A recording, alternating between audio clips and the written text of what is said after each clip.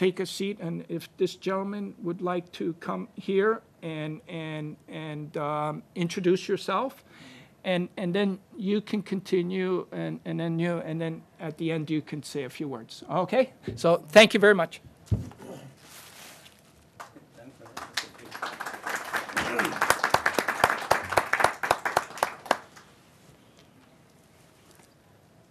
Thank you very much, Mr. Marcello.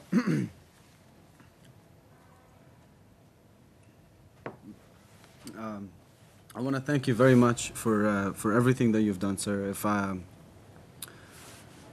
had a place to stay and if I had the opportunity to meet so many nice people and to speak with them about organ donation, raising awareness for this important cause, the credit for all of it goes to Mr. George Marcello, who was here in Toronto every day, getting in touch with local media along the path in all the towns that I would pass through, and also to get in touch with places that sponsored my stays, because as most university students are very well aware, your last check in April it lasts until the beginning of May, and then you have to find a summer job. So to just say a little bit about myself, my family, not all of whom are here. My sister Angela and her husband Jeff and their beautiful angel Sophia are in England, but they're here, at least in spirit, with me. And the rest of my family is here. And thank everybody that took the time to come out on this drizzly day. Like many immigrants, our family came here in the mid-90s, and people from Afghanistan are yet another wave in Canada in this patchwork quilt of people that have come over the ages, whether it be the Irish, the Greek, the Jewish, the Russians, any number of Italians, and everybody comes here in the hope and dream of making a better life for themselves and for their children. That's a commonality for all humans, no matter what their color, language, height, weight, anything.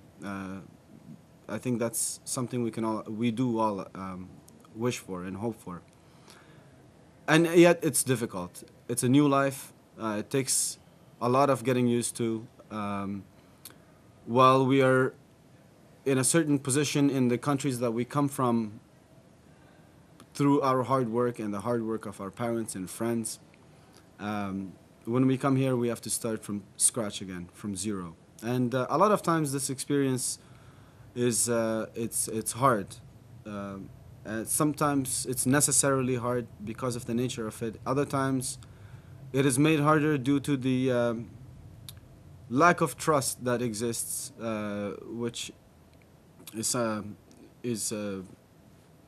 inevitable amongst people who can't speak each other's language.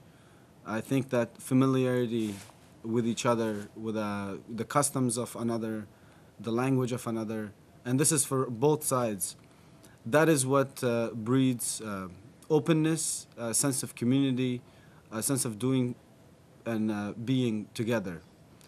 As an immigrant, I am a transplant in this country myself, like everybody else, and in order for us to thrive and for the greater society of Canada to thrive with all its immigrant populations, every single group, we need to make ourselves compatible. That's the choice that we have, which people who are in the condition of end-stage organ failure, they don't have that choice. It's difficult to find a match. It's random, and we would want to encourage people to sign their donor cards. The reason for that is there can be two objections, either religious or let's say material, just having, even if you're an atheist or don't believe in a particular religion. I don't see any reason, any particular reason that's convincing of why not to be an organ donor.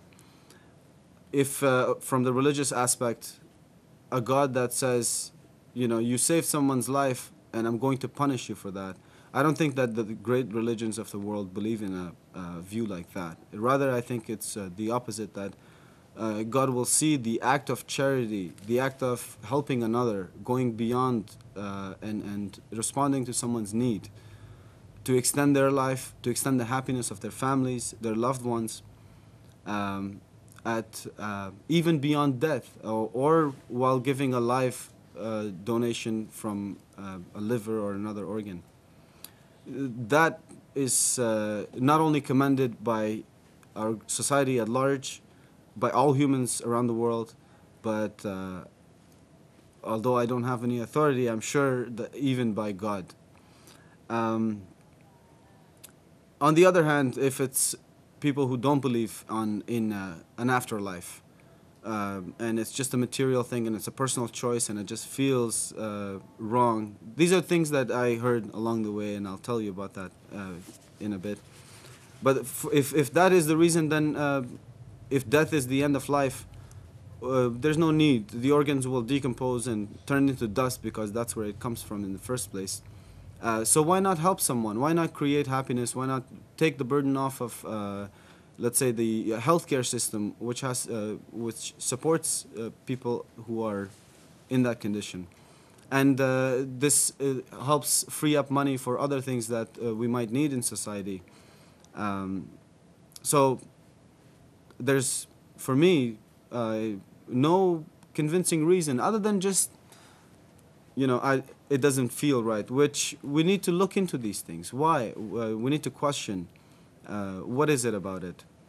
And this is a part of a bigger thing. When I wrote Mr. Marcello, I was at the end of my exam period, and I had been speaking to my friends about taking a trip on foot from Montreal to Toronto, and I decided it was too long, and in order to come to Toronto and find a job quickly, I decided to do it from Ottawa to Toronto. And I had no idea which road to take, because I know highways you're not allowed to be on. So I just Googled, as Mr. Marcello was saying earlier, I Googled how to walk from Ottawa to Toronto. And the hit that shows up is Mr. Marcello's program, Step by Steps. And the answer to that question, how to walk from Ottawa to Toronto, the answer is definitely Mr. Marcello, who's done it 5-6 times now. And he's done the 40 million, is it? 40 million steps.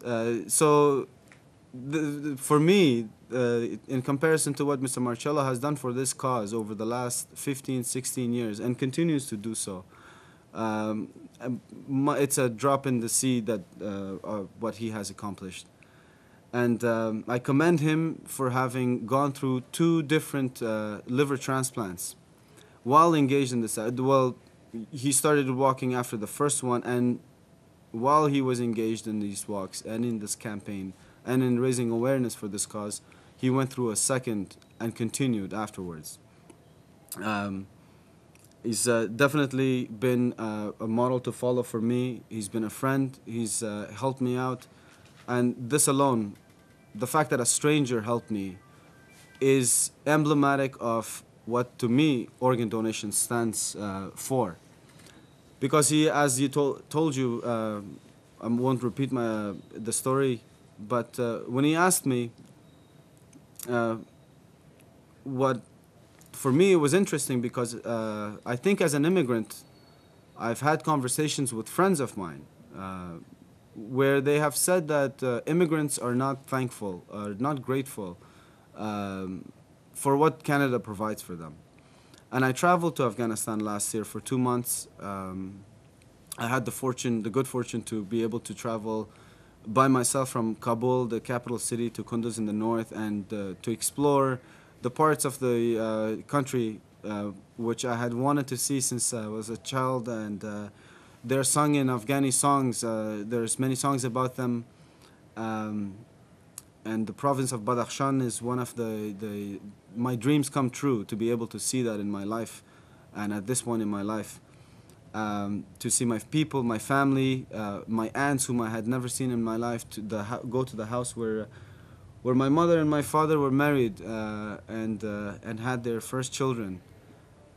So that was, and to be able to see what life really is like in Afghanistan, which gave me an appreciation, a renewed appreciation for what Canada provides. And it's the generation of immigrants, especially Afghani, who grow up in a country like Canada, that it's really I want to address, because we are torn between being from here or being from there, between values and language or food from here and there.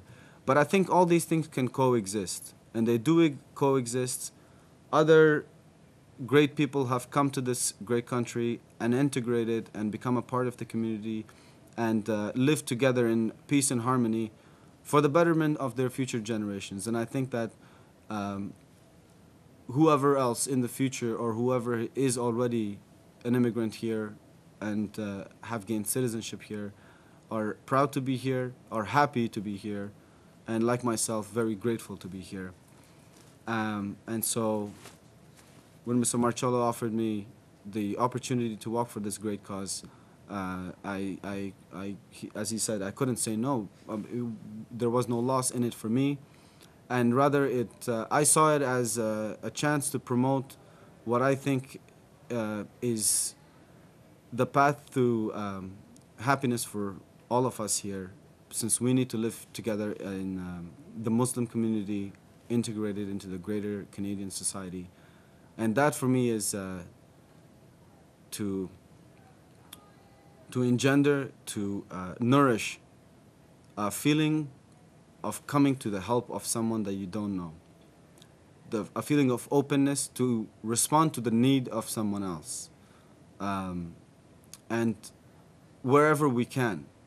I don't believe in, let's say, I don't expect, because I've lived my life, people to be going out and giving love, but at the least we can give each other peace. And although there's no law for forcing us to give organ donations, the need of another person is a feeling that we should encourage, because sometimes we're in need and we need someone else to come help us.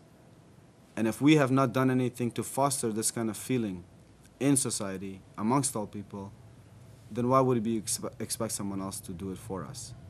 And likewise, when we have received something, we have to give it back to the next person in need, because this way we all succeed. We are all helped. Thank you very much.